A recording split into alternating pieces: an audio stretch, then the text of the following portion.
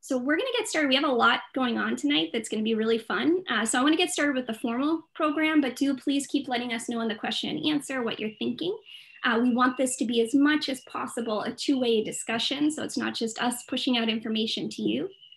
Tonight, we also just want to give you an opportunity to ask some questions. If you're joining us for the first time, so this is a webinar series.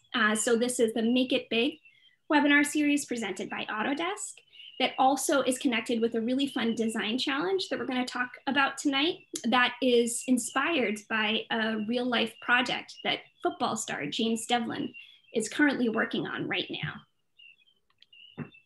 So before we get started, I just wanted to thank the different organizations that have collaborated with us on this webinar episode tonight. So first, I would like to thank the Boston chapter of the National Organization of Minority Architects. I also would like to thank the Boston Society for Architecture, Wentworth Institute of Technology, and Albadas, which is an educational nonprofit. So like I said before, this is episode 2, Ask an Architect. I'm going to tell you later on how you can find episode 1, the recording as well, if you're just joining us for the first time. So welcome. So how to participate? Again, we want to make this as engaging as possible for you. We want you to have the opportunity to ask questions, and we want to be able to share your voices and share your ideas.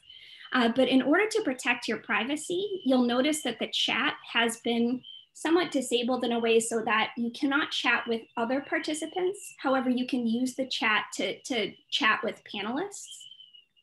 I also wanted to let you know that real humans are answering the chat. So Matthew Dalton, who's the adult human in this photo, who is the community manager for Autodesk Education, will be answering your comments or your ideas in the chat. So feel free to chat with Matthew. And also Donald Bell, who manages marketing communications for Autodesk Education. So he will also be answering your questions or replying to some of your ideas in the chat. In addition, Jenny, who you've already heard from, is the content development manager for Autodesk Education. So throughout the episode, we will, after the first presentation, we're going to ask you if you have any questions for the presenters, for example. So please try to keep those sort of questions that you want us to kind of ask out loud to the presenters you would like for us to share, out loud during the webinar. Please share those in the question and answer. So you should see those 3 icons at the bottom. So I also just wanted to introduce myself. So my name is Kellyanne Mahoney. I'm a youth program specialist at Autodesk. I am on the construction team at Autodesk, but I also really work really closely with our friends on the education team. I also would like to introduce Heather. So Heather, do you want to say hi? Yeah, hi everyone. Thanks for joining tonight. It's great to be here. So I work at Autodesk. I'm the product manager for Format. I'm also an architect by training, and then I transitioned to work in designing software and 3D modeling apps for architects. So it's great to be here. Thank you, Heather. And if you go back to episode 1, the recording from episode 1, you'll also see a really wonderful demonstration of Format. We also demonstrated Tinkercad, but Heather put that together and it's really great. So thank you, Heather, for joining too, because later on, if you've been working on using Format on the design challenge, you'll have the opportunity to ask Heather questions specifically about Format. I also wanted to introduce James Develin, who is a 3-time Super Bowl champion. He was a player on the New England Patriots, and he's also a wonderful innovator. And I wanted to give him just a chance to say hi and to just tell us a little bit about the project that he's working on, which is the basis for this really cool design challenge. Thanks, Kellyanne. Yeah, hi everyone. My name is James Develin. I'm a former New England Patriot, recently retired last spring. Seems like forever ago because 2020 took so long. But happy 2021, everyone. And so after my football career ended, I was kind of weighing out some possibilities on my end. And I went to Brown University. I studied mechanical engineering. And really, I wanted to marry the studies I did in college with my love for athletics and sports performance and sports medicine, really, because we, as professional athletes, were afforded some of the best facilities, known to man. So I was trying to figure out a way to provide that, using my entrepreneurial spirit, provide that to the masses. And so that's what I'm trying to do. And that's Autodesk partnered with me to create this awesome design challenge. And there's been some absolutely awesome applications already.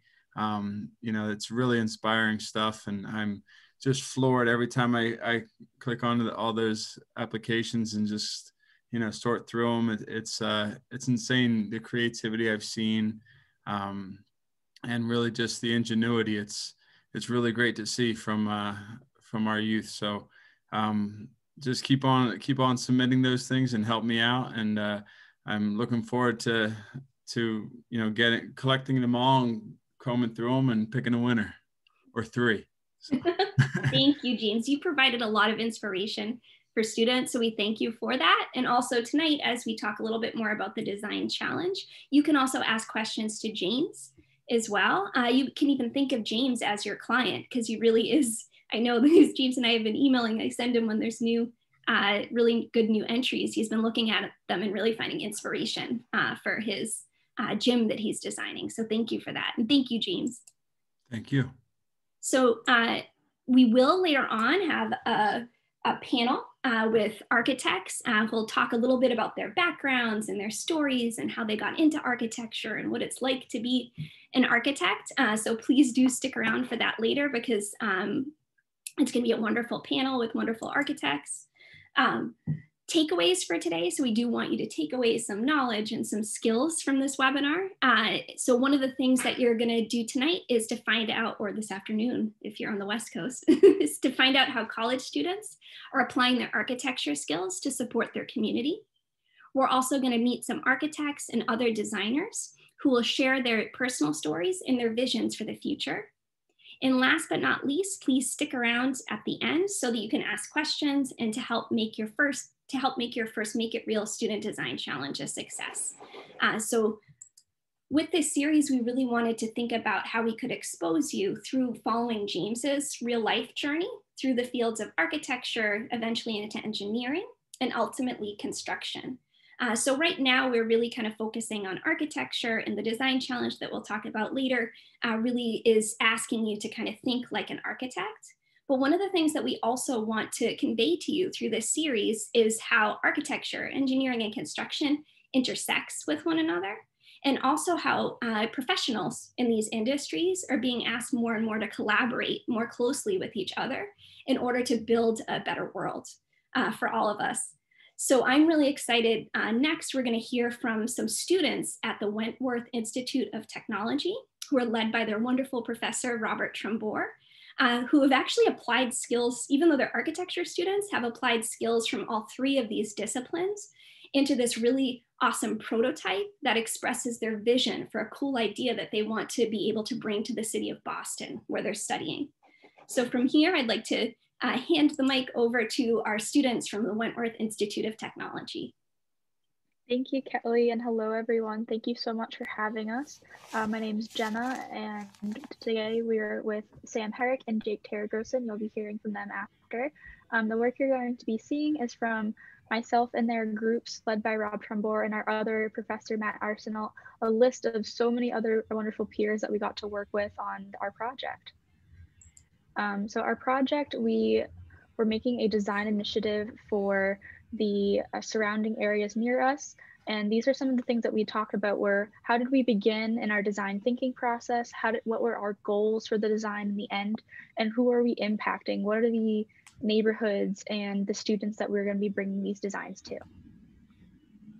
So we started our research in the COVID-19 pandemic in our response. And our class was given a project to design a learning space or a maker space that would be helpful for these students in these areas to be able to learn, create while being socially distanced after and during the pandemic. So our class broke up into 3 different teams, a components thinking methodology, prefabrication, and kit of parts. And I think Sam is going to talk next about some of those things. All right. Hi, everybody. It's nice to meet you. So I'm going to talk a little bit about how important it was for all of us in this class to sort of really engage with the students that we were actually designing for.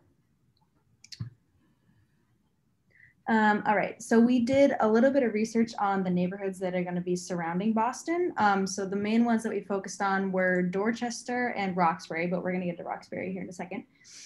This is a little bit of the statistics that we had found about Dorchester. Jenna, do you want to get into this a little bit for me? Yes. So the population for Dorchester, which is Boston overall, was 19%. And we looked at the kids over there that were about aged 5 to 17, and that was 22% of their population were under 18. So after that, we looked into kind of the education and the diversity that part of the city brought and how that would be impactful in our design afterwards. So like Sam said, we then looked at Roxbury, which had a similar population, but it's actually only 9% of Boston's overall population. Same thing, we looked at kids aged 5 to 17 and looked at their education and their diversity background overall and what kind of things that we can be bringing to them as well.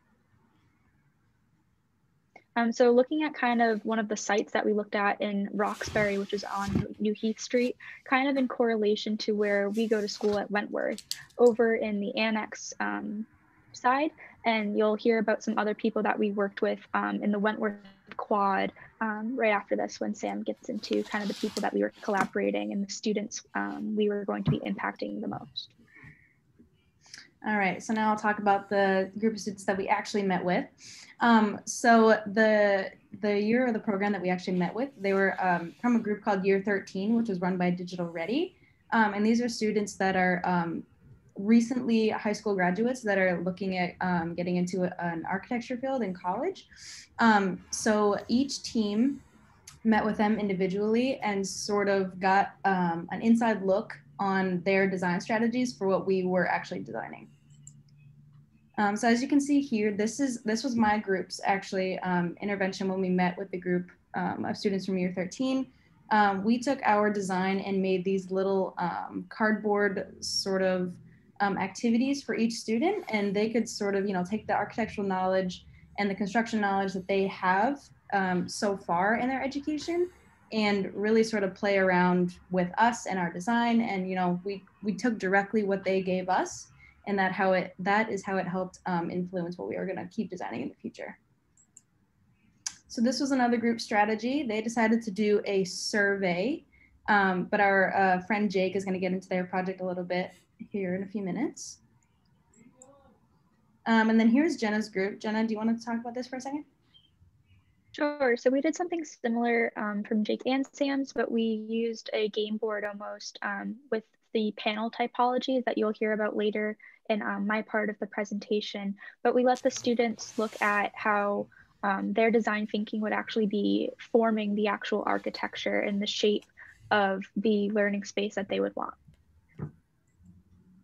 Okay, so now you're going to hear from each of us college students. We're each project managers actually for our groups. We're going to sort of talk about our actual designs and how we got where we are now. All right, so I'm going to start off. My group's project was called Q. And so Q means like if you talk with people and you sort of get like a visual cue, if they're upset or something like that, you can sort of then determine your next steps. So we sort of took that strategy between the connection of people, and that's how we designed the specific systems within our learning space. So our main concept was to inspire community engagement through a tessellation aggregation strategy while providing cues for construction, collaboration, and learning. All right, so these next two slides are going to be images of what our learning space actually looked like. So my group felt it was very important for each student to have their own specific personal space. So each learning space is about 120 square feet. So it's perfect space for one person. And then these two images are a plan and a section of our learning space.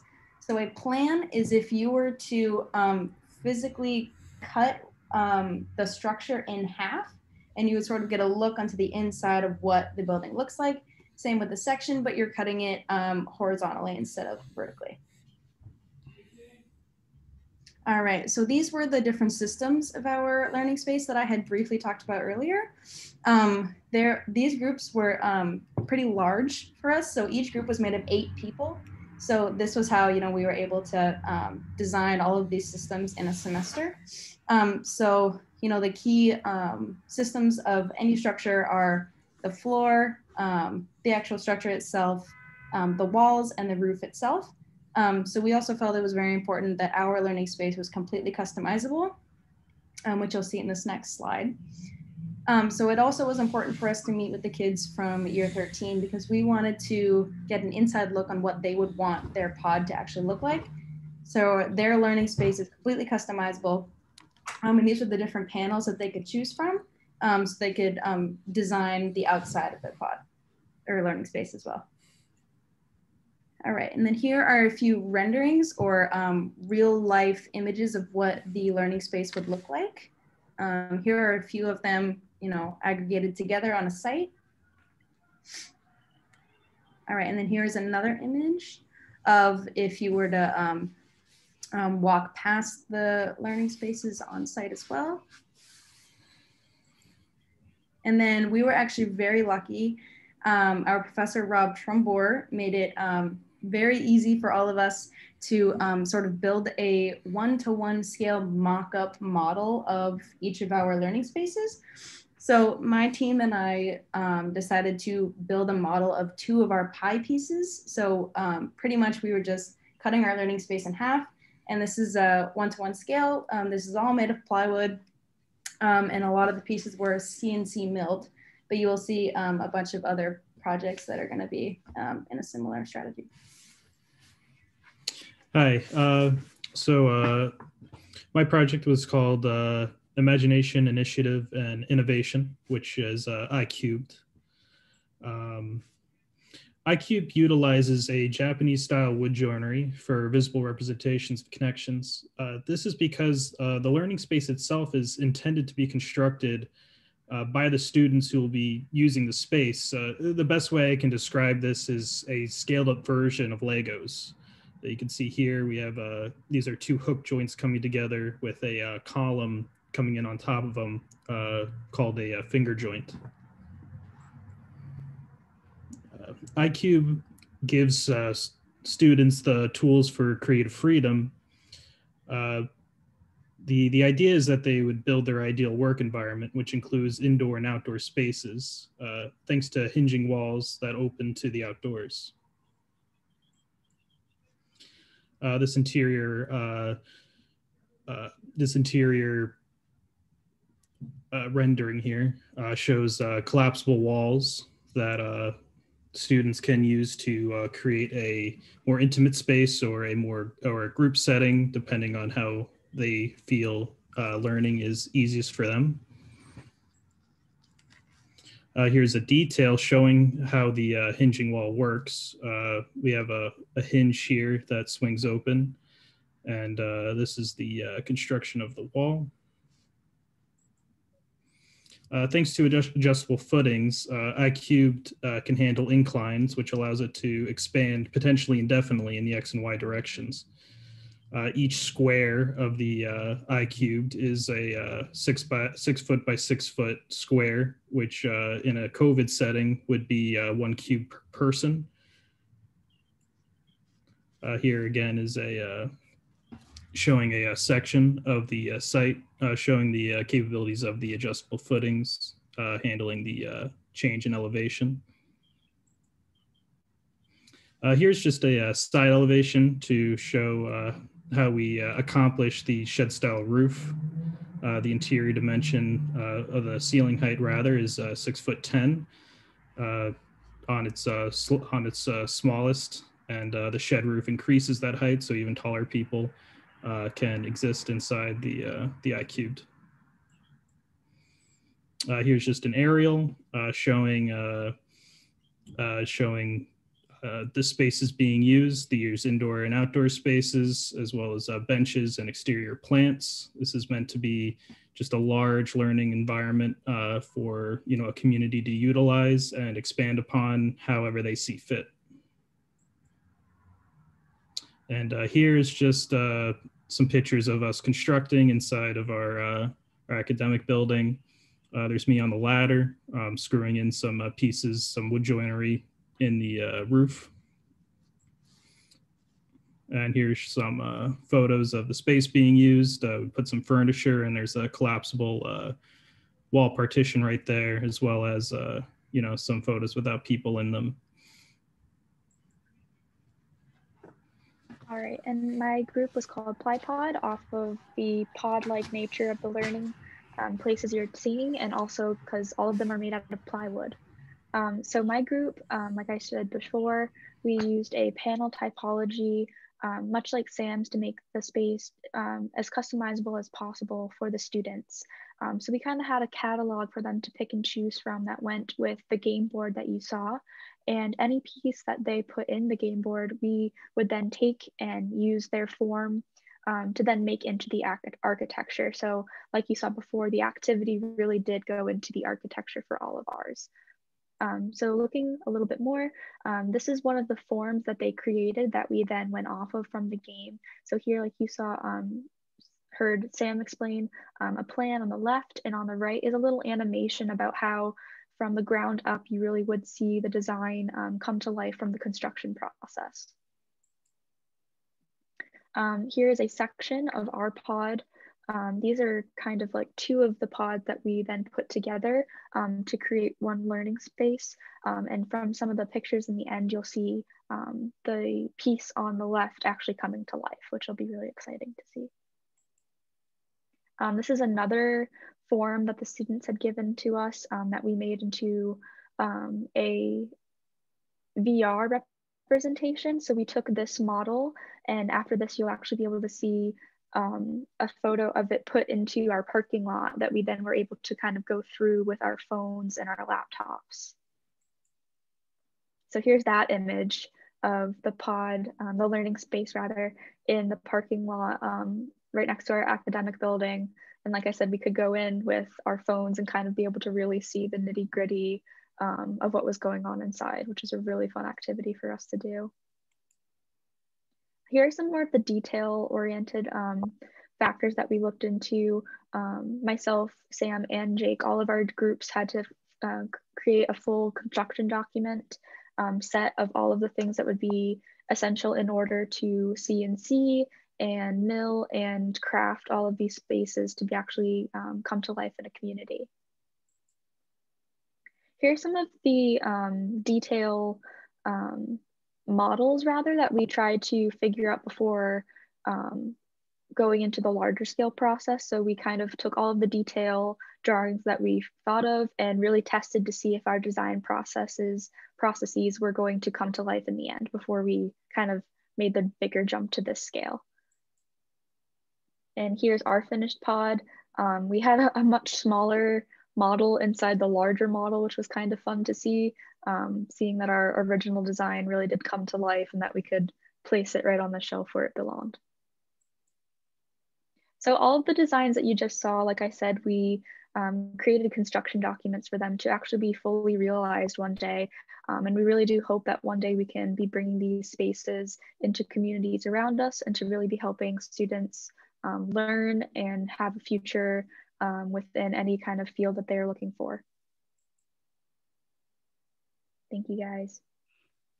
Thank you. I just wanted to say, thank you for sharing your story. And one of the reasons why I thought it would be really interesting for students who are working on the design challenge to see your story is you employed a lot of the skills that we're asking for students to demonstrate through the challenge. So you used design thinking, you really thought about your end users and really empathized with them and really, worked hard through your activities to, ask questions and really kind of get to, what would be the best experience for them through the structure. You really used design to make a difference. You also demonstrated modularity, exploded views, sections, rendering. So not only just having this really imaginative vision, but really thinking about how to make it work. and also then to tell your story in such a really wonderful entrepreneurial way in which you were able to use renderings and, all types of, even when you talked about VR, ways of really kind of bringing that experience to life before you actually did, and then you actually built it. So I just want to say thank you to our Wentworth students. And I'm wondering, Jenny, are there any questions for the students before we move on to the next section? Yes, we actually do have a couple questions. This one came in when Samantha was speaking. Whenever the designs were constructed, did you discuss the materials and the advantages, disadvantages of using different materials? Yes, we did actually. So I can sort of use my team for the example.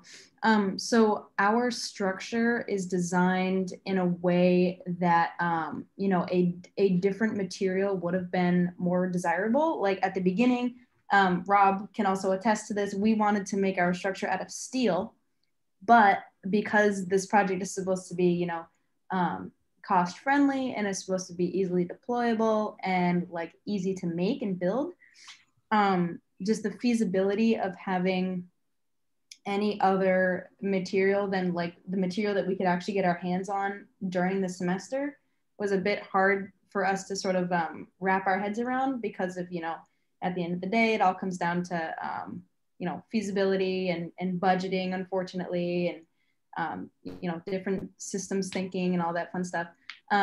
So, I mean, like Jenna and Jake were saying earlier, if we take these projects further, they may be explored in different materials. But just in this moment right now, like the materials that we could get our hands on was what we used. Okay, thank you. We have another question. This wasn't for anyone in particular, so if I could maybe have a volunteer from our presentation crew. If you've just learned how to use a software, what are some ways for you to become better and more proficient? I would say just have fun with it. Give yourself little challenges. If you think there's something that you're not particularly good in, make yourself use that software 10 times more. You're not going to love it, but in the end, you'll have a brand new tool under your belt to be able to say that you can use, and you'll be able to bring it into your designs and into just kind of everyday life where you can use it where you see fit. It's so exciting too to design something digitally like you did, and then to bring it to life and make it real. So that was super cool. I think we're going to move on to our panelists next.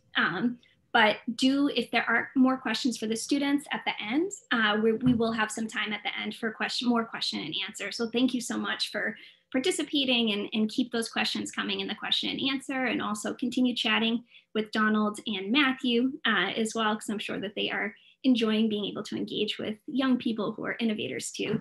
So next we're going to move on to our panel. So this is your opportunity for, first we'll ask the architects some questions, and then you can also ask questions as well. So just to introduce our panel, first we have Elise Young, who is an interior designer and associate at Gensler.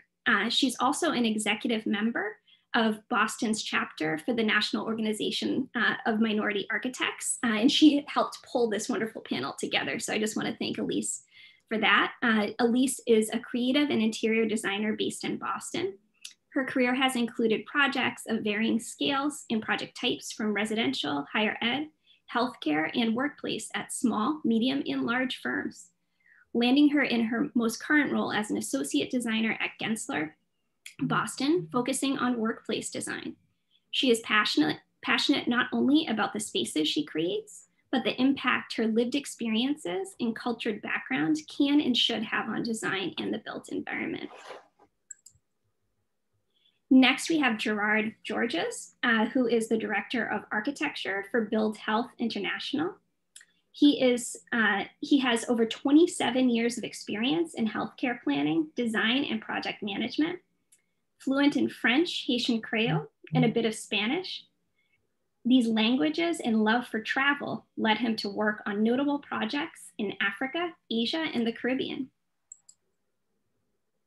Next, we have Siboney Diaz Sanchez, who is an architect and Rose Fellow at OPCO. She also works in the Boston area, and she works to understand how architecture and design can best serve and reflect communities. She is currently working at Opportunity Communities, a community development corporation. Her work focuses on affordable housing development and community building because they are inherently connected. And last, we also have Dr. Nikisa, or I call her Dr. Nikki Albors. She is the president and founder of Albaraz, which is an education nonprofit. She's also an associate professor in civil and interdisciplinary engineering.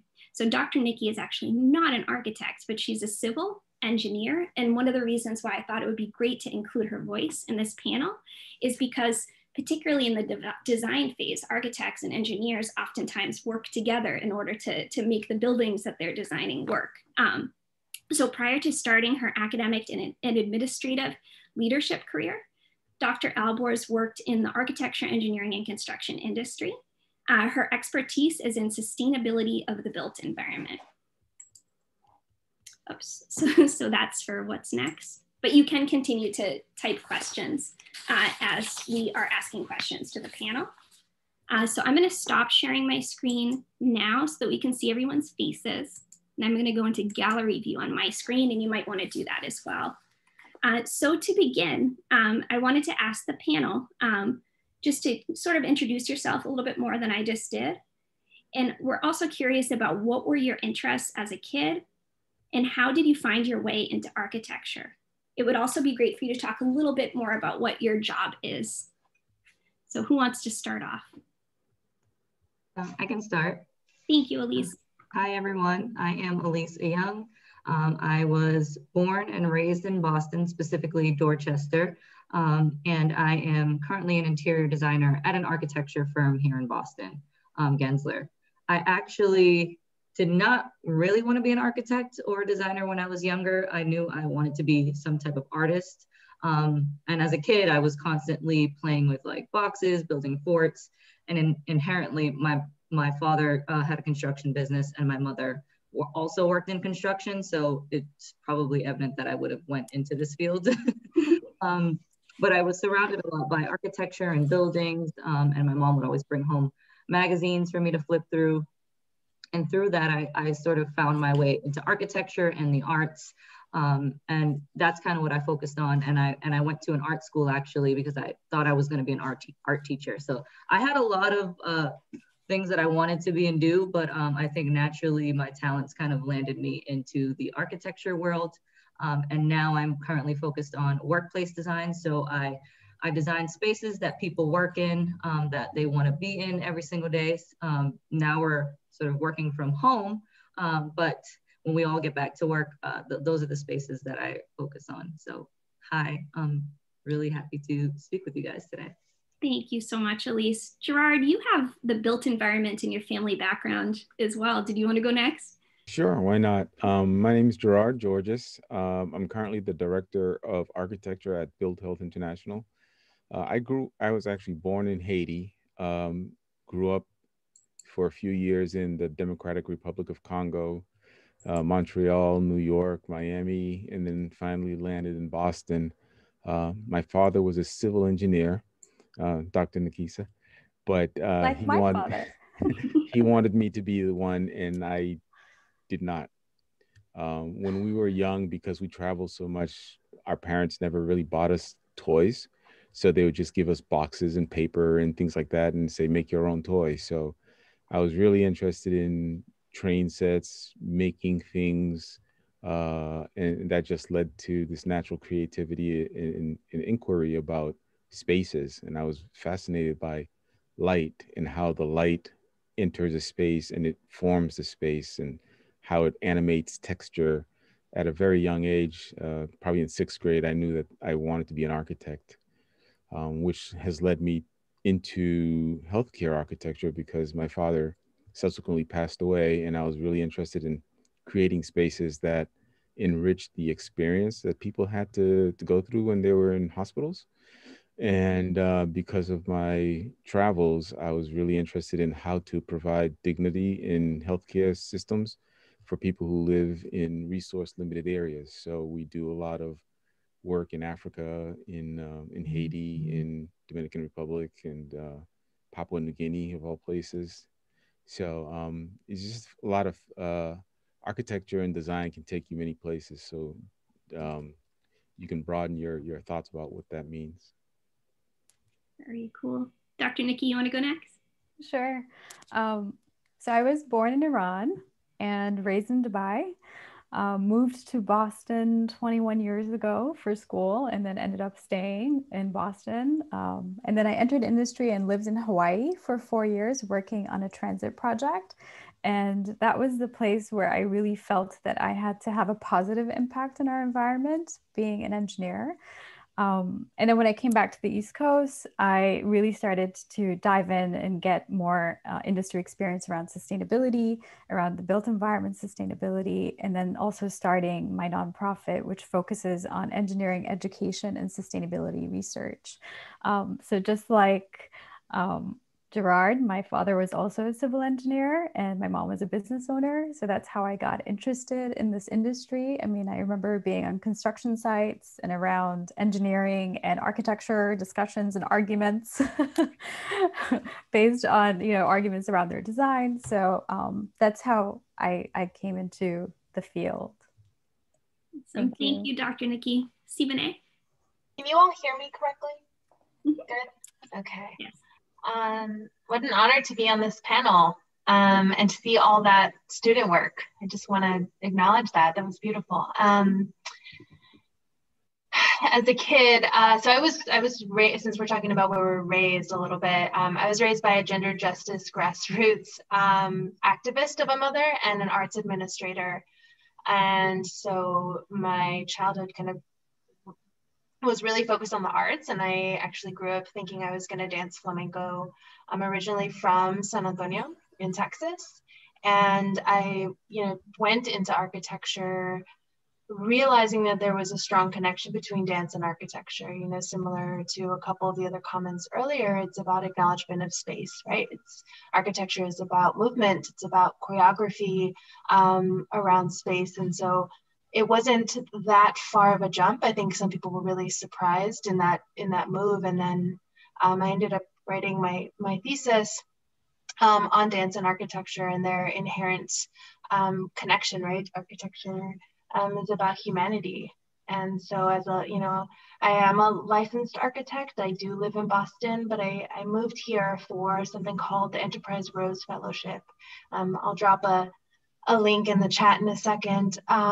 It's a fellowship that allows for architects and now artists and landscape architects to work for various nonprofits that vast majority of them do community development for affordable housing. So right now I was thinking about how I can hire Q, Samantha's group, talking about the way in which she spoke about community engagement, because I'm working with Mass Design, a local architecture firm that does work around the world, on a park in Roxbury called Oasis, and I'll drop a link there, but it's in the middle of affordable housing. And then I also do work on affordable housing in Chelsea, Everett, and Revere through the neighborhood developers within OPCO. So I'm an architect turned affordable housing developer, and I hire architects and I coordinate with them. But a bigger part of my work is actually really infusing humanity and the work of our resident services within our team, within our offices, and our community organizers and community voices into the affordable housing world. Awesome. It's just also great to hear how, just particularly in the city of Boston, I noticed that the architecture community is so tight and connected and such a wonderful network of professionals. So it's a really great career to enter into. So the next question that I have is, how has the field changed since you started your career? Or are there tools or skills you learned in college that you don't use anymore? So who wants to take that question? I'll take it on. Okay. Thank you, George. I'm probably a lot older than I look. So when I first started, architecture was really about the craft of drawing by hand and building by hand and expressing your ideas and your creativity through this medium. And then it became digital. So there's a lot of information that travels a lot faster and is more accessible for people to use now, where before you actually had to, if you were thinking about a detail of how something goes together, you actually have to draw it out in order to make it work, and then do some research to put it together. So I think that's something that's would be helpful for anyone who's interested in pursuing this career, is really sketching things out and just trying to figure out how things get put together. So there's a big change in how you put details together. Thank you, Gerard. Dr. Nikki, you wanted to answer this too? Sure, yes.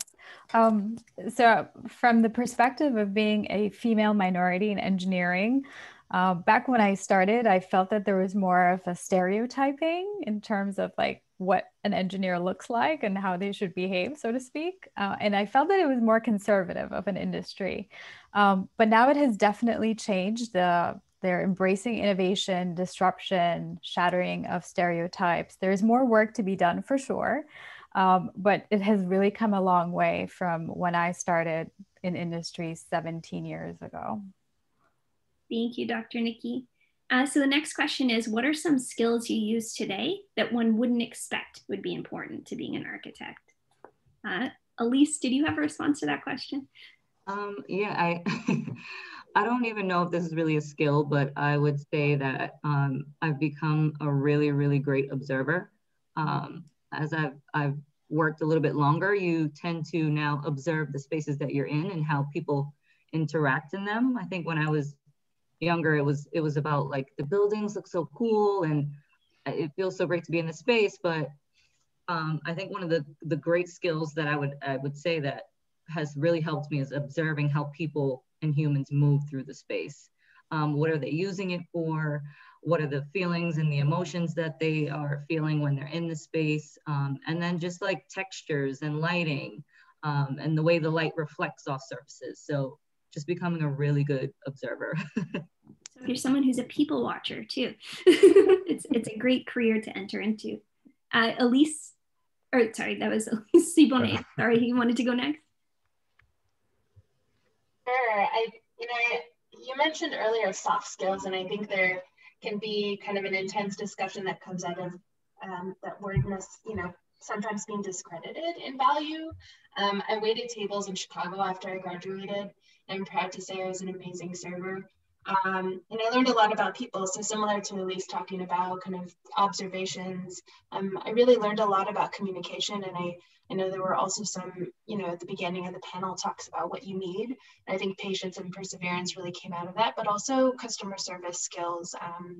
I think that experience had direct impact on my work, and I talk about it a lot in kind of situations like this, scenarios like this, because I think it's important to credit those experiences because they are valid.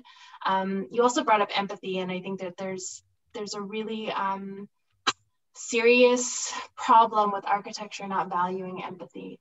And I think too, when we talk about the work, when we talk about the history, when we talk about any kind of approach, we need to be really clear about language. And so I've actually spent a lot of my time thinking about language, and I'll put another link in the chat. Thinking about how we are being critical of language and the origin of language within our work, and in some ways how that language can be quite violent. And so that's something I wasn't expecting. I also think a lot about justice in my work, and I'm a part of a group that's Design as Protest. So thinking about how architecture and design is actually a move toward justice and liberation. So many interesting connections and places to, different places to go with architecture. Thank you, Siboney. Gerard? So the skill that I would say are really important that I found is, and I think this was mentioned before, is communication. And what I mean by that is really understanding how to tell the story of your design idea and how to listen and then speak back to either the client or the user or the practitioner about their goals and ideas for that space. So it's taking that information, reinterpreting it, and be able to explain it back to them so that they can understand. And you're expressing your vision through words, but also through drawings. Thank you, Gerard. I know that some of my architecture friends are some of the best listeners that I know as well. So good listening.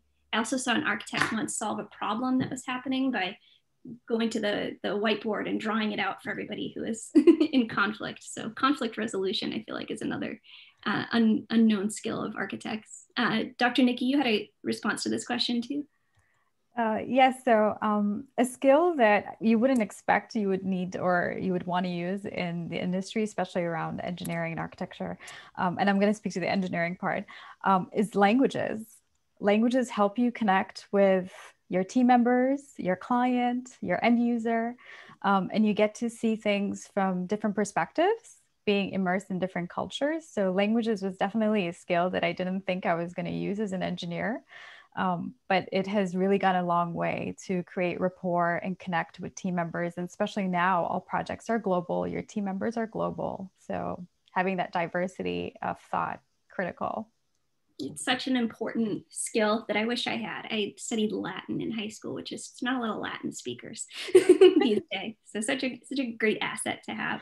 The next question is to describe a challenge you faced in your career or schooling and how you overcame it.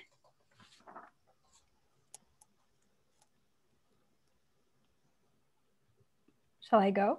Is it okay? Yes, sure, you're up next. Had many challenges, but picked one. I think the biggest challenge throughout was self-doubt and self-confidence in my ideas.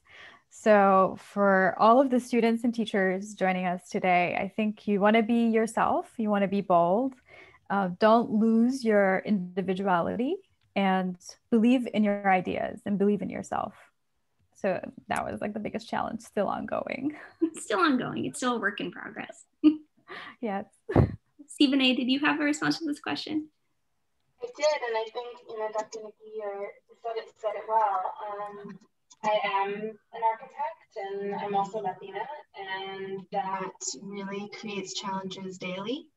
And so I would echo those same thoughts. There's a lot of self-doubt, and there's a lot of healing too as part of this work. And so I would say make time for yourself, to create art for yourself, to create things for yourself, and not just kind of responding to an extractive society that we work and live in. But I think some of the challenges, again, we're talking about language, but also finding your community. And that's part of the reason why BOSS-NOMA is represented here, right? I moved to Boston. We didn't have a NOMA in San Antonio, now we do. And it's partnered with Austin. But I helped create a Latinos in Architecture committee within the American Institute of Architects there, and co-chaired that for a couple of years. And that really brought a lot of strength to the work, because I realized I wasn't alone. And so I think reminding yourself that you're not alone in your challenges, and being around people who remind you of that is important. And there's so many challenges, big problems that need to be solved within this industry. So that requires a diversity of perspectives in order to solve problems in a better way. So we're so thankful for the National Organization for Minority Architects, and we hope that maybe some of you who are on today might join that organization in the future too. So the next question, so imagine yourself as a high school student or a middle school student. What should you be doing if you could go back in time? What should you be doing right now if you want to become an architect in the future? I can answer. If you are a middle school student or a high school student and you're interested in being an architect, or even in the architectural field, I saw a few questions coming in, being interested in architecture, but maybe not being an architect. As I said earlier, I'm an interior designer who works at an architecture firm. So there are many different creative pathways into the field of architecture. So my first thing I would say is really go on the internet, go on Pinterest, get magazines, really explore the creative fields that are out there that involve the built environment, and just expand your knowledge.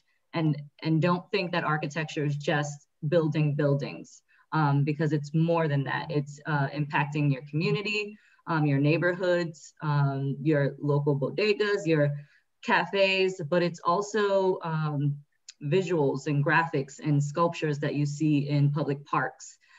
So I would say just really expand your knowledge of what it means to be a creative, and what it means to be a creative in the architecture field. And start looking at schools, start early, start looking at what programs are offered, and see what is required for you to actually apply, see what scholarships are available. I think when I was in high school, I wish I knew more about the scholarships that were actually out there.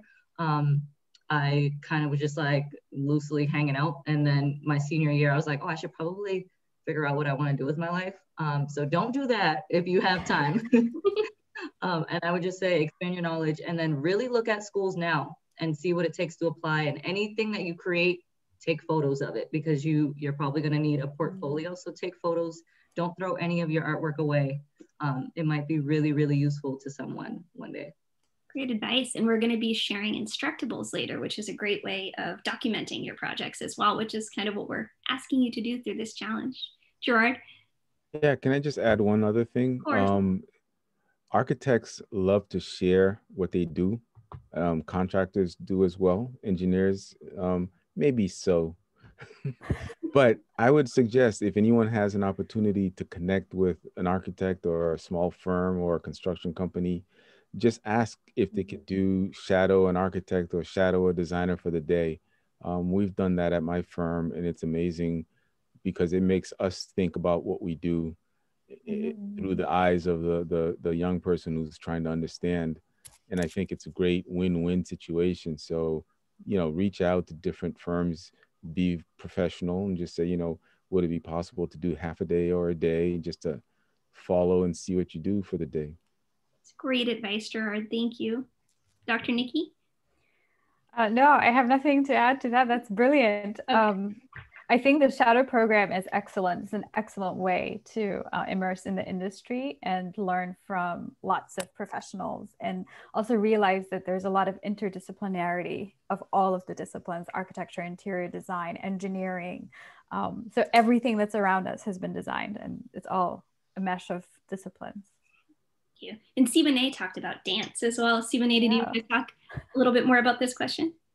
Yeah, I think as a high school, middle school student, everything that's already been said, but also going back to some of the student presentations, thinking about community and not just kind of what is needed for ego. And I think that it's as a part of that work, understanding the history of spaces, whether that's interior design or, however you work in civil engineering, thinking about the people that were there before you and the people that will be there kind of after your design is realized. So I support the Elise research. Just like getting exposed to images, but also getting exposed to voices is a really big part of the work. And if you're interested in policy, this is a little extended, but policy impacts how we design spaces and how cities are designed. And there's a lot of, for better or worse, a lot of power in that. And I don't mean that necessarily as a positive, but it is important to think about the ways in which space is regulated. And even thinking about how you can keep people safe as well in your space. And healthy. Sorry, and that's something James is thinking about with his gym as well. So health and safety, really important to the field. So my last question is my debate question. So you have to choose one or the other. So the last question, and everyone can answer this one, is architecture an art or a science? And you can explain why if you want. But if you had to choose one. Can I go first because I'm an outlier, because I'm an engineer? Okay. So do I have to pick one? Because it's really both. Yes, you have to pick one. It's really both. So given that I'm an engineer, I'm going to go with the opposite of what you think I'm going to pick.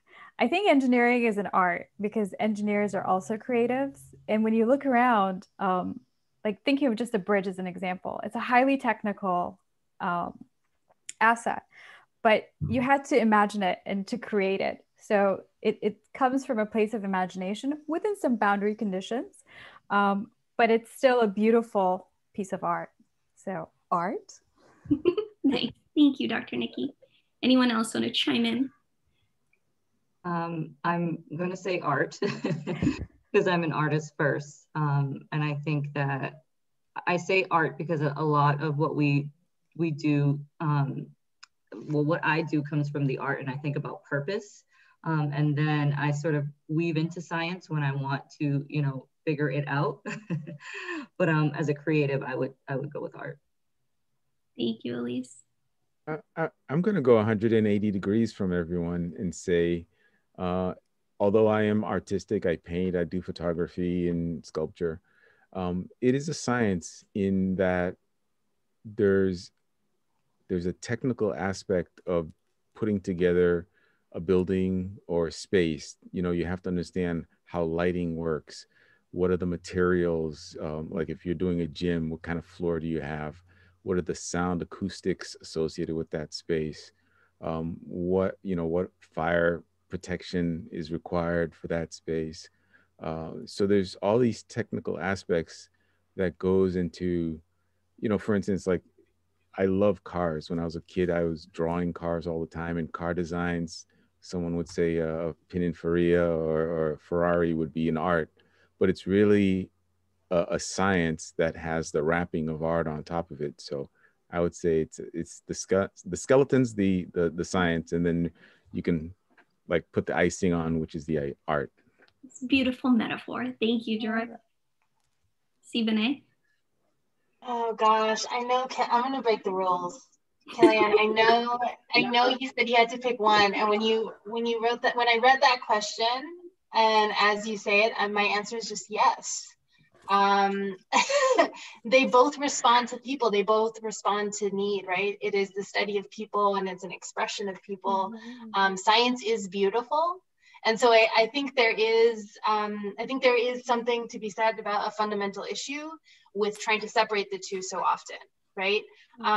Architecture, you need to be a generalist, right? You need to know a little bit about everything in design. And so I think to ignore art or science as part of your work is detrimental in any creative approach, whether that's for community or even for your own health as just in your soul.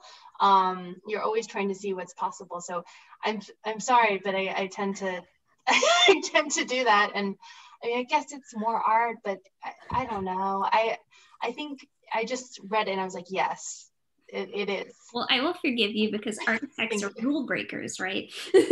So there you go. Sometimes you gotta follow rules too. Often. Awesome. So next up, so what I'm going to do next is I'm going to share my screen just to talk a little bit. I'm going to go quickly just a little bit about the contest itself for those of you who are new, or those of you just to remind you about the contest. And then after that, we're going to go into, Jenny's been compiling a lot of your questions that you've been asking throughout. A lot of questions.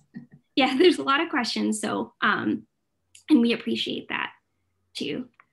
So please, as I am just talking a little bit about the contest, please continue to ask questions for the architects and designers, so also to the students, designers as well, in the question and answer.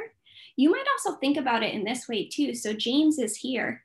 So you might even think about if James were your client, which he kind of is if you're competing in the contest, what questions would you have, either for the architects or even for him?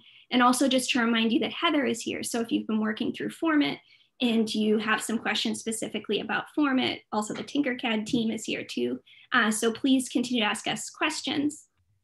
Just quickly to talk about Make It Big in the contest this year. So this is the 4th year of the Autodesk Make It Real Challenge. This year we're calling the challenge Make It Big in the webinar series Make It Big, because we're thinking about how we can innovate in the built environment, and particularly to help James solve his problem that we'll talk about a little bit too. So address his design challenge that he's facing.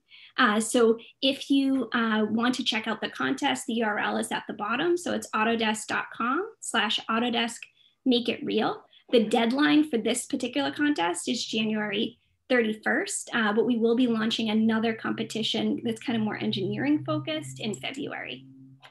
So if you take a look at the webpage itself, you'll see that the prize, so the prize is a $500 gift card. So that's there. There's plenty of information, context about how the contest is going to be judged.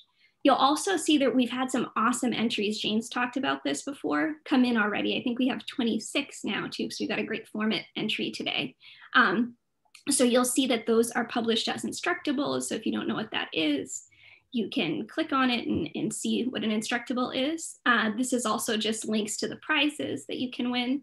Our friends at CDW have actually put together this cool prize package for you. So there's all types of cool prizes you can win that are about the equivalent of $500. So happy to answer questions about that. You'll also see that we have a folder of resources that you can use. So we are here to support you in the contest, and we really do want to see your most imaginative ideas. So just really quickly, so we are Autodesk. We make software for people who make things. So from smart cars to skyscrapers to infrastructure like bridges to blockbuster films and blockbuster video games, for example. I just wanted to make clear to you that if you are interested in architecture, any of the careers that I just talked about, you do have free access as a student or as a teacher to about 100 of our tools. So if you want to use Format, for example, in your design challenge, you should, pending on what you see on this webpage, should have free access to it. Tinkercad is free for everyone too. So I also just wanted to let you know that this is being recorded. So maybe if you're a teacher checking this out and you want to share the recording with your students, if you go to the Autodesk Education YouTube page, there is a playlist for this program. So we have our episode 1 is already there, and this episode should probably be up tomorrow or by Monday, I think at the latest. The design challenge, I'm not going to read everything here because you can see this on the web page, but the first challenge is to design an aspect of the gym. So this is the gym that James had talked about earlier that he hopes to design and build. So just kind of similar to what you heard from the Wentworth students earlier, you want to do something to make a design to help James tell his story. So he is reimagining and designing a flexible gym space that promotes health and wellness for athletes like him who are recovering from serious injuries. How we are judging the contest, we want to see your technical skills. And it could be, you could be demonstrating technical skills using Tinkercad if that's where you are, but you could also use Format, which Heather has demonstrated, and other tools that you can find on the webpage. We want to see your innovation. So how imaginative can you be, thinking about even the context in which James is designing this? It's in the COVID era. So how can you design a space that is flexible, that is safe, that promotes health and wellness? How can you use design thinking, similar to what the Wentworth students had demonstrated so masterfully in the way that they had done surveys and conducted research in order to really think about the end user, who happened to also kind of be their client as well. When you're thinking about this challenge with James, thinking about going back to episode 1 and really hearing that detailed story that he told about his vision, and also thinking about who he wants to make the gym for. And also your presentation as well. So we saw a great example of how to present your design from the Wentworth students earlier. This particular challenge is open to residents of the United States and Canada, ages 13 to 19 years old. In the future, perhaps another contest will be open more internationally, but for now, this first challenge is just limited to those countries, but you are always welcome to the webinars. If you're not from the United States or Canada, I'm noticing that we have an international crowd tonight, so I'm really happy to see you all here, and maybe the next contest might be open more broadly. So these are the prizes. So there's 3 grand prizes, a $500 gift card from CDW. Also 10 runners up will receive a really fun swag bag of different t-shirts and stickers and things like that. So just the schedule. So we've already done episode 1, which was in December. This is January. Know that in February, we're going to kind of shift. We're still going to live in the land of architecture, but we're going to shift a little bit more into engineering and really thinking about how to make James's design work. We also will have another webinar like this with engineers in March. April, we're going to shift into thinking more about construction. In the design challenge in April will be kind of more construction focused. I also just wanted to let you know before we get into the question and answer that the ACE Mentor Program is a great organization that I know that Boss Noma works with. I know that I think Samantha from the Wentworth panel is also a mentor at Wentworth. So it's a great place for you organization to look at, particularly if you're in the United States, to look for mentorship if you're interested in architecture, engineering, and construction. So that is Paulette's contact information, and she's glad for you to contact her. We also will be sharing this, a link to the slideshow with you in the resources as well. So back to the question and answer. So Jenny, what do we have for questions? Yeah, we have a whole bunch, so I'll do my best to get through them. This first one is for Gerard. Nowadays, there are many young students that want to learn how to design and make real their designs using 3D dimensionality or physically. Unfortunately, not many teachers around the world have the knowledge and the materials or economical situation to help all of them. As a director, are you aware of any programs that could help the teachers in this endeavor? I would say only there, depending upon the location that you are in, there may or may not be programs, but what's accessible are TEDx talks, YouTube videos, and webinars that the American Institute of Architects prepares and puts out. There are also websites for manufacturers, and they all have a lot of technical information that they could use. And now a lot of them is via video. So you can learn about how materials go together, how details get developed, and then what types of materials are sustainable for the particular area that you're in. And yeah, I would say just do a little bit of research. Okay, this is another question for you. Would you say that an aspiring architect should take construction classes in high school to understand the technical aspects? Absolutely, if the opportunity exists. I think there's something really magical about, and I hate to use that word, but that's the only thing that came to mind, about just understanding how things get put together. Because once you know that, you're able to draw it or represent it in a manner that makes sense, instead of trying to draw a line that represents an idea. You're actually drawing thicknesses and connections and things like that. So yes. Great. Okay, this is for anyone on our panel. What would you recommend for someone who struggles to be creative or original with their designs?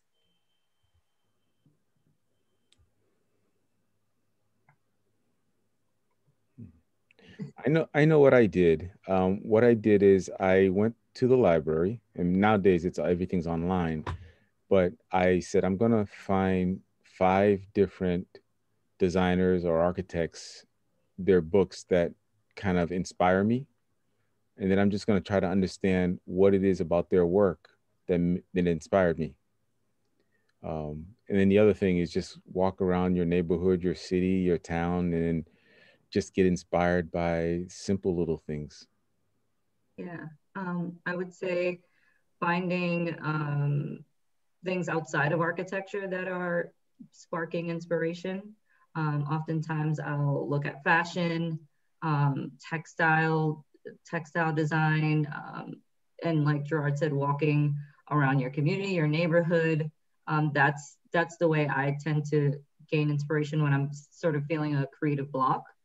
Sometimes I'll also just like put it down and come back to it, because sometimes it helps to have sort of a clear mind, and then look at it with fresh eyes and new inspiration, and something might come to you.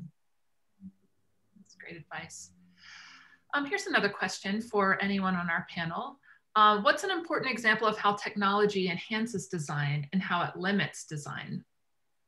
Who'd like to take that? I'll say something quick. I think it definitely does both. There are a lot of programs that sometimes can hinder your design approach, but then there are also programs that can really, really help to tell the story of your design and actually like help you figure things out. So I would say it's really exploring the different programs that are out there, and allowing the programs and the platforms to help you to design. Don't use it as a tool that is strictly doing the work for you, but see it as a tool that is helping to support your design. Great, thank you. Here's a really good question. How can we create spaces that are equitable and accessible for all, where everyone feels a sense of belonging? This is for anyone on our panel. I'll take that. I think it depends on the space, right? I think there needs to be God, there's a lot to say on that. But I think that really listening to community helps you make the best decision for that particular community. And I think what we've kind of struggled with is trying to assign and prescribe the same solutions to very different contexts of very different communities and neighborhoods. And so I would say listening would be the the first piece and making time for that, whether that's kind of budgeting money or scheduling time or having staff to do that, but listening. Can I just add to what Siboney just said? So incorporating the integrated project design method by bringing everyone to the table and hearing everyone's voice in the design process so that you don't make those repeat mistakes or repeat designs that don't work for different groups of people. That's great, thank you. So here's another question. I'm in high school, grade 9, and I'm currently taking a tech design class. Can you explain what a design brief is? Yeah. That's basically the problem question. If you want to say it that way, it's say, okay, what are the goals? What's the vision? What's the challenge? And what's the opportunity to create a space, solve a problem, do a civic intervention. So basically, it's the challenge. What's the main question you're trying to solve? Thank you. And this again is for any of our panelists. What particular projects are you most proud of?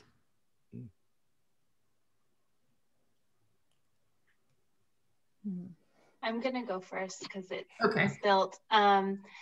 It was built more recently. A project called Child Safe. I used to work at Overland Partners, which is an architectural firm in San Antonio, and it's a nonprofit children's advocacy center. So it's a 63,000 square foot facility that provides services to children who have been exposed to neglect or abuse in that particular county. And so it was really about creating a space for healing, but also a space for various services. And I had a larger component that opened up to the outdoors to also really facilitate secondhand trauma healing from the people that were staffed there.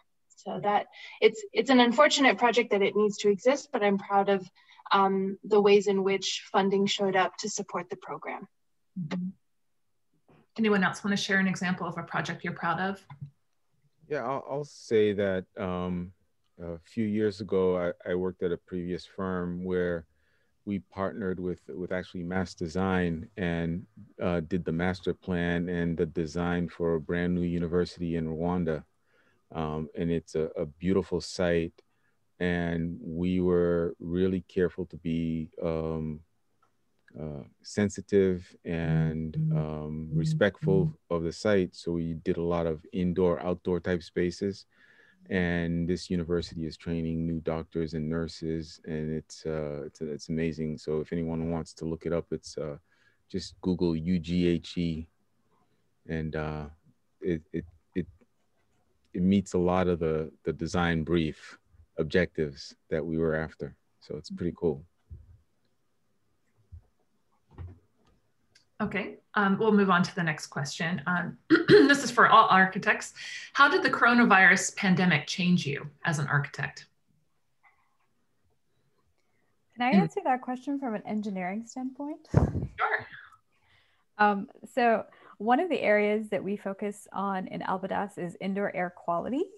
And obviously with the COVID pandemic, that has become more of a forefront issue.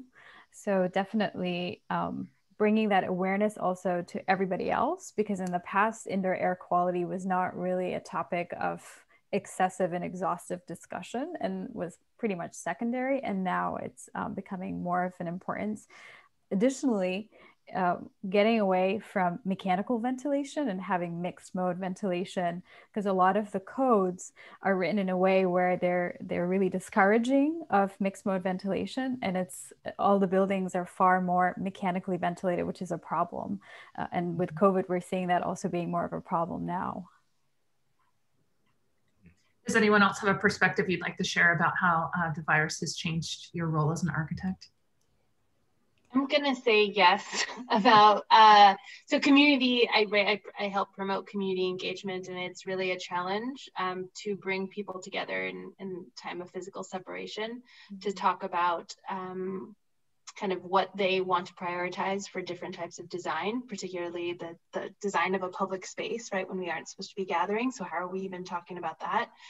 But also asking for community members' time in the midst of a pandemic when their priorities have shifted, right? So it's about being hypersensitive to that, and then also understanding that community engagement wasn't ideal pre-pandemic. And so we need to be able to diversify our ability to engage with people. Mm-hmm. Great, thank you. I guess we'll move on to another question. What architecture books would you suggest to aspiring architects? Does anyone have any recommendations? Any book by Francis D.K. Ching. He actually draws everything out by hand, and it's amazing. So look that up, and you could learn so much from that book. Great. We have any other book recommendations from our panel? So I actually use the Architecture Studio Companion, which I love. So that could be another book. Mm-hmm. But I'm not an architect.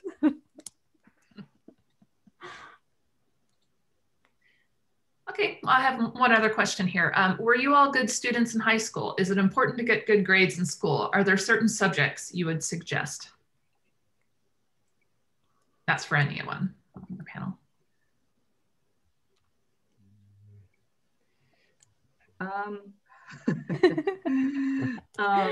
I would say grades are important depending on the college or university that you want to go to.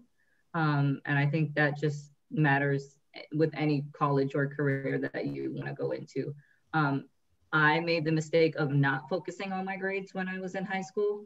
And that did not give me the option to choose where I really wanted to go when I graduated high school. And I went to another great college, but it wasn't for me. And I had to take a year off, which was great, but I did take a year off and I did kind of reset. And then I applied to the school that I really wanted to go to. And I got accepted. So I would say if you are thinking about it now and you are earlier on in your high school, you're in middle school or high school, your grades do matter. So definitely make sure to focus on that. And then if there are classes, creative classes in the arts or technical classes that are offered, or even electives, definitely take them because I think it'll just give you a window and some insight into the field and better prepare you for what you'll get into college or school. Yeah, I'll just add two other things. One is communication skills are really important.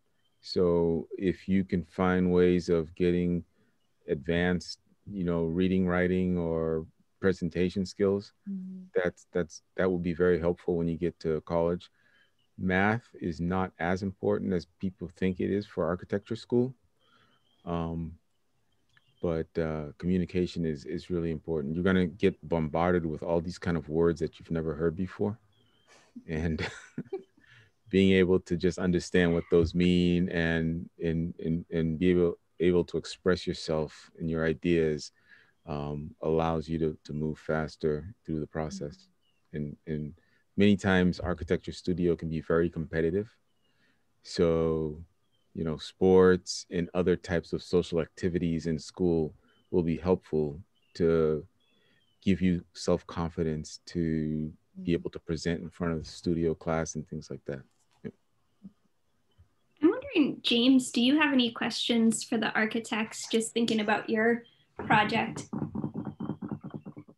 I mean, this has been really, really insightful. I mean, it's just honestly, Gerard, like what you spoke of earlier about just analyzing light and how it affects spaces. I mean, and really this is more like in my residential homes, I've really come to realize that light makes all the difference, So I actually, just having retired from New England, moved back down to Philadelphia where I'm from. And that whole endeavor of finding a house, it really just came down to light. And that's really like what made our we were kind of between a couple homes, and we ended up finding the one that had the best natural light. Yeah. I mean, you guys have been inspirational. I will take so much of what you said tonight into consideration. I mean, about affecting the community, you know, going beyond my ego and kind of just, you know, turning the mirror around and really kind of just taking the scope of the entire area that I plan on doing this in, which is outside of Philadelphia. And really just trying to provide and be an asset to the community for people to come and better themselves and hopefully better the community in turn. So thank you so much for you guys' time. This has been awesome. You know, I started off, a funny little story. I started off in high school really loving architecture. I wanted to be an architect. I wanted to study architecture in school. Football kind of, you know, changed the direction of where I ended up going to school. Went to Brown. They didn't really have architecture. I would have had to take classes at RISD down the hill. So with football, that made it complicated with my time. So I ended up going into mechanical engineering, which was great. But architecture always was my first love. So it's really cool to hear you guys speak, and because I can think back to when I was, you know, 17-year-old kid in high school, you know, having the same passions about space and building things and really understanding construction. And so thank you guys for relighting that fire in me. And you know, this has been awesome. So thank you. Thank you, James. You also got a shout out from somebody saying Philly. So yeah. You got some Philly fans out there. There you go. All right, well, it is getting a little late for our architects and students on the East Coast, but we do hope, so I just want to say thank you so much. I feel like my mind is like blown by just all of the stories that we heard today and just kind of the different perspectives. So thank you so much. We will be, so thank you to all the panelists, obviously. Thank you to James and to our students from Wentworth, and it's Jenna who mentors for ACE Mentor Program. Sorry, I said that wrong earlier. And thank you, Heather, for also being here.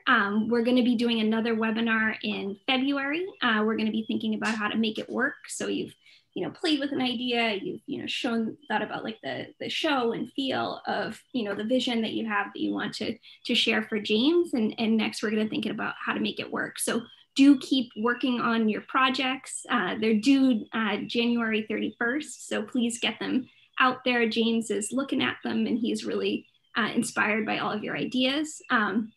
So thank you so much. And please, you know, check out the autodesk.com/Autodesk Make It Real in order to get updates, because I know that you're looking for that as well. So thank you. And thank you, Professor Trebor, as well, for sharing your students with us tonight too. And also Bossa Noma too. All right, so take care. Have a good night, everyone. We're gonna sign off. Thank you.